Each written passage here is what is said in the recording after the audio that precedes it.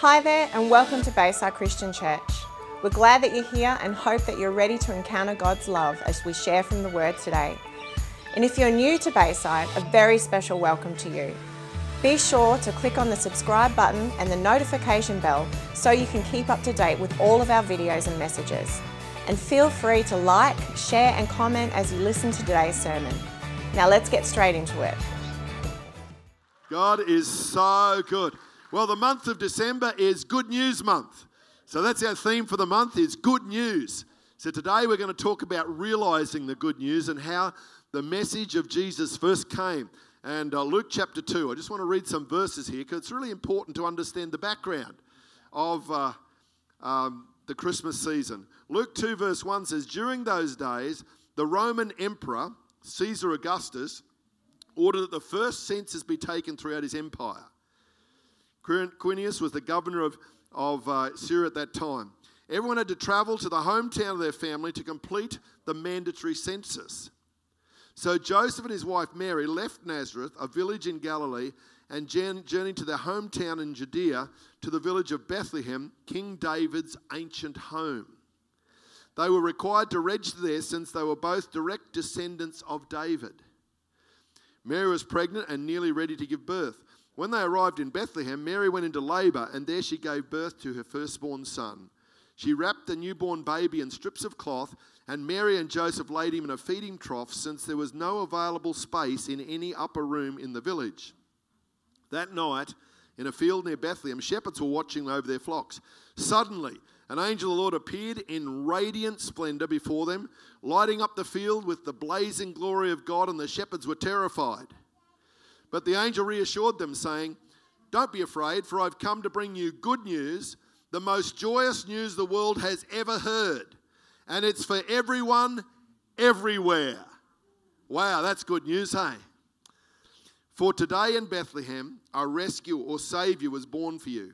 He is Lord Yahweh, the Messiah. You will recognise him by this miraculous sign. You will find a baby wrapped in strips of cloth and lying in the feeding trough." Then all at once, in the night sky, a vast number of glorious angels appeared, the very armies of heaven, and they all praised God, singing. That would have been a choir and a half, eh? "Glory to God in the highest realms of heaven, for there is peace and a good hope given to the sons of men." When the choir of angels disappeared and returned to heaven, the shepherds said to one another, "Let's go. Let's hurry and find this word who is born in Bethlehem, and see for ourselves what the Lord has revealed to us." So they hurried off and found their way to Mary and Joseph, and there was the baby lying in a feeding trough, or a manger. Upon seeing this miraculous sign, the shepherds recounted what had just happened. Everyone who heard the shepherd's story was astonished by what they were told. But Mary treasured all these things in her heart and often pondered what they meant. The shepherds returned to their flock, ecstatic over what had happened. They praised God and glorified him for all they had heard and seen for themselves, just like the angel had said.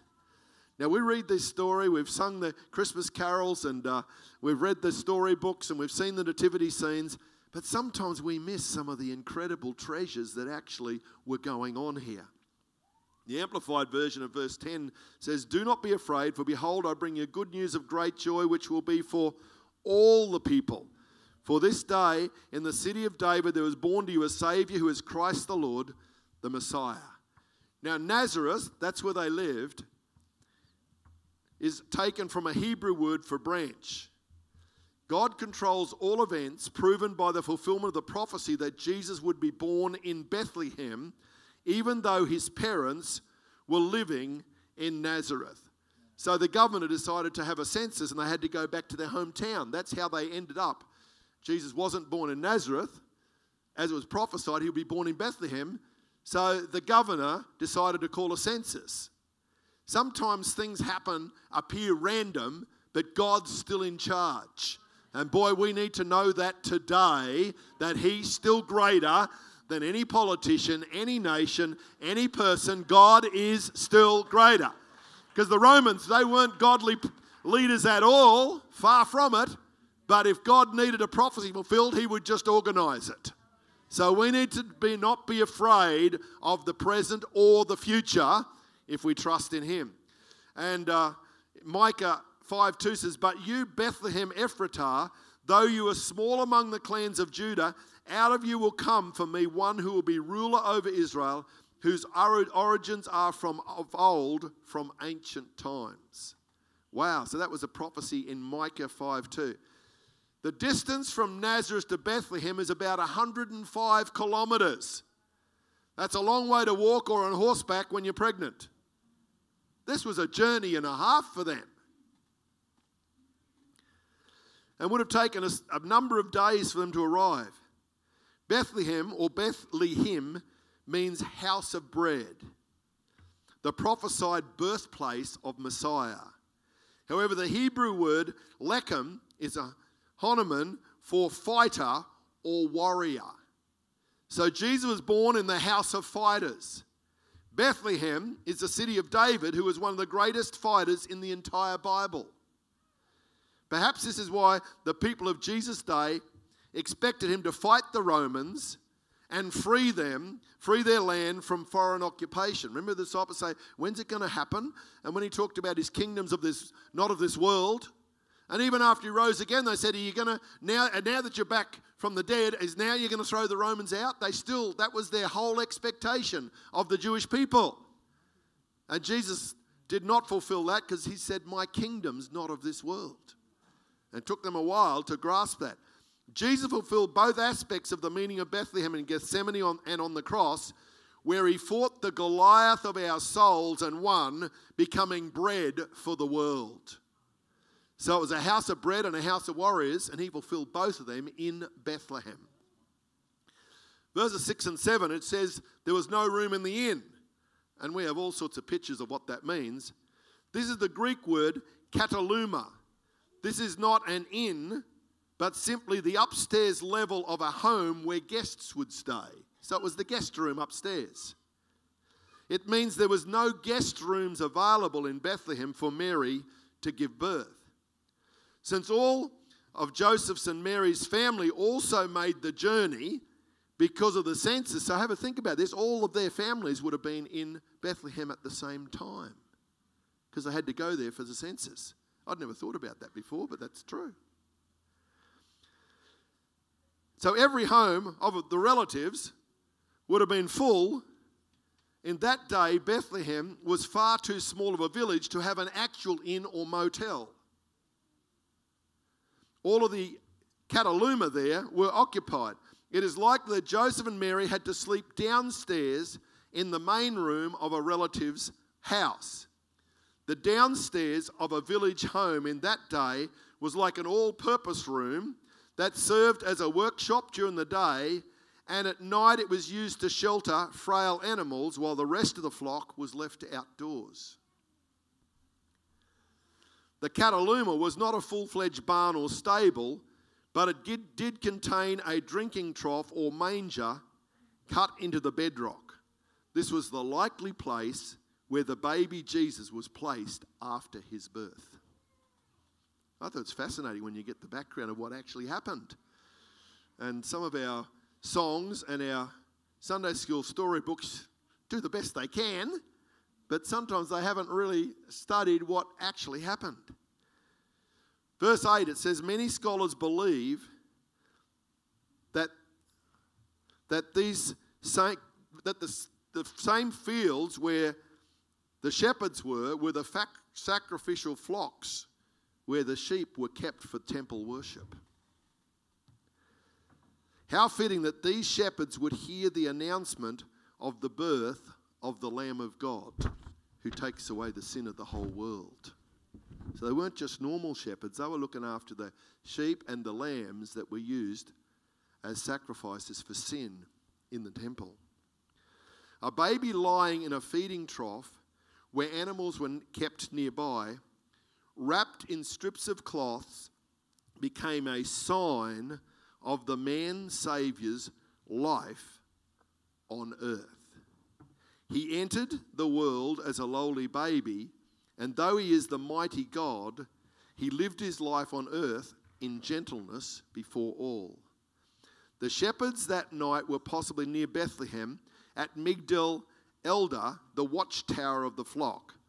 This would fulfill both the prophecies of Micah chapter 5 verse 2 and Micah 4 verse 8, which say, "To you he will come, your dominion or kingdom from old will arrive." It was at the lower floor of the watchtower, Migdal Elder, that the birthing of the Passover lambs would take place. Selected ewes that were about to give birth would be brought there. After the birth of the lambs, the priestly shepherds would wrap the lambs in cloth and lay them in a manger lined with soft hay to prevent them from hurting themselves, for Passover lambs must be unblemished with no bruise or broken bone. The miracle sign for those priestly shepherds would be a baby boy lying where the Passover lambs should be, in a manger, wrapped in strips of cloth. It was at the cradle of Jesus Christ that the kingdom from ancient times arrived on earth. Wow, when I read that, I thought, now it makes sense. Because it says, the shepherds, the angel said to the shepherds, "This will be a miracle sign for you." So when they went and saw Jesus wrapped in a cloth in the place where the Passover lambs were placed, they got so excited, and that's why they ran through the streets telling everyone the Messiah's been born. They knew it wasn't just a baby in any random manger. That was the sign for them, and they said, "He's here, he's arrived. The Messiah has been born." They were so incredibly excited because they understood all that I just read to you. And I'd never understood this until recently. I've been a Christian for 48 years. My spiritual birthday was a few days ago. And I thought, wow, I've never understood that before. Now it makes sense. And I want to encourage you, God's in control. And if he could organise for him to have to move from Nazareth to Bethlehem, and organise that also the shepherds, the priestly shepherds were probably the only ones who understood what this meant. And that's why they got so excited. The miraculous sign that Jesus, the Saviour of the world, had come. The shepherds realised the good news. Today I want to talk about realising the good news. The shepherds knew. Mary and Joseph knew the good news because the angel had come to Mary and said, "You're going to have baby Jesus, the Saviour of the world." A while later, the wise men came with their gifts, gold, frankincense, and myrrh. So some people realised and recognised from day one who Jesus was, but lots of people didn't, and there's still many people don't today. But we who know who he is, we need to be like those shepherds saying, "Hey, this is true. Let's shout it. Let's declare it. Let's live it. Because Jesus has come to be the Lamb of God to take away the sins of the whole world." This is good news for everyone, everywhere. Hallelujah. That's what we need to live with that. Don't be ashamed to sing these carols. Don't be ashamed to speak the good news, because it is great news for everyone, everywhere. These wise men that came, I read recently, they came from the east, and some Bible scholars that have dug in and looked at the history of it, do you know where these wise men came from? They believe they were descendants of Daniel and the enchanters from the book of Daniel, who knew the times and seasons. And so they believe that it was passed down, the spiritual intelligence and anointing that was on Daniel to read dreams and understand the future. They believe these wise men came generations before from that deposit of the Holy Spirit. When you start to look at the Bible, it all makes incredible sense. when you understand a little bit more of the background and history. I thought, Lord, you are incredible. You're amazing. Another thing is, God's always on time. We often think he's late. God, I've been praying about this for 6 months. Why haven't you broken through yet? God, I've been believing for 5 years. It still hasn't happened. God is always on time. The Bible says that the Jews would be taken to Egypt. It said they would be there for 430 years. If you read the story of the Exodus, they left Egypt to the very day of 430 years. And sometimes we get upset saying, God, you've forgotten me and you're too late. No. Galatians 4 and 5 says, but when the time of fulfillment had come, God sent his Son, born of a woman, born under the law, yet all of this was so that he would redeem and set free those held hostage to the law, so that we would receive our freedom and a full legal adoption as his children. And just leave that up there for a moment. Every child has a mother, but for Jesus to be born of a woman meant there was no human father, no male counterpart. Because the baby, Jesus, was conceived by the Holy Spirit supernaturally, and she gave a virgin birth. I just love the word because it all ties together when we see it. Jesus, the Father, is the Father of eternity. No other child has had a virgin birth, born of a woman, except Jesus. All the rest of us are born from a father and a mother. The Amplified says, but when in God's plan the proper time had fully come. And for those that have studied history, Bible history, the Romans took over, who were cruel dictators, but what they did, they brought relative peace over the whole Middle East.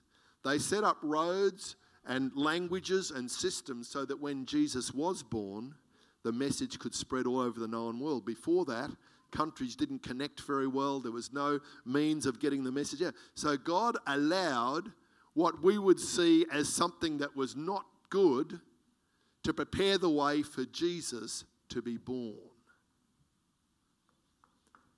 We need to think about that in the light of the craziness that's happening in our world, that God always has greater plans.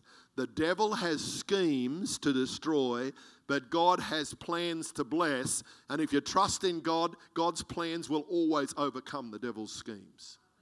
We've just got to be confident about that, even in our present crazy world we live in.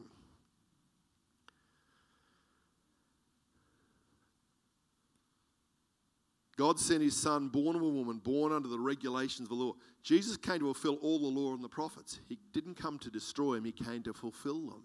That's why you see the Passover lamb and all these other parts that fulfilled all the Old Testament preparation, getting people ready for the coming of Jesus. But a lot of people missed it. Anyone's been watching the Chosen series, the poor old Pharisees and religious leaders, they just missed it by a country 100 kilometres, they just couldn't see it. And even the disciples, they were with Jesus for 3.5 years, and at the end they still only had half the message. Are you going to overthrow the Romans now? They thought he was going to set up the kingdom of David and have blessing and prosperity. But God says, no, there's a greater plan here than what you see with your natural eyes. But I believe the Holy Spirit will always reveal to the prophets. He will reveal to the people of light so that we're never caught out. And some people get concerned about, when's Jesus going to come? Are we going to know all the signs? There's verses in 1 Thessalonians says, we are not as people of the dark, we are people of the light, and if you are in the light, he will show you what's coming next. So it's on a need-to-know basis that the Spirit of God will show us what our part individually and corporately as the body of Christ is in this crazy time we're in. I live with that quiet but very strong confidence in my heart, and then he shows us what our part is to walk through this season, this journey. So Jesus, he was revealed as the Messiah, the Savior of the world to many people. What about when he was revealed to the Samaritan woman at the well? Wow. She was one of the first ones that Jesus declared that wasn't a Jew, wasn't one of his inner circle, that he was the Messiah. I'll give you living water that you'll never thirst again. And then he shared with her and he said, I am the Messiah.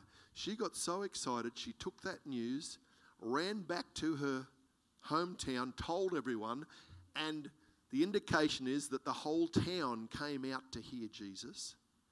He then went back to that town, it says, for several days, and many people came to follow Jesus as the Messiah.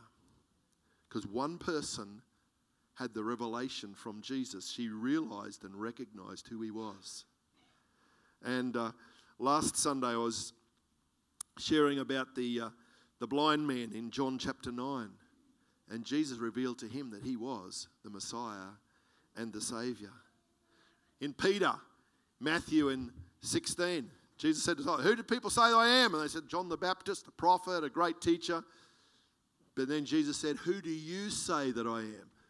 It gets a bit challenging when Jesus starts saying, well, who do you? Yeah, it's nice to talk about what Bible scholars and pastors and preachers and what everyone else says. But who do you say I am? That's when it gets a little bit personal, when Jesus says, am I your Lord and Saviour?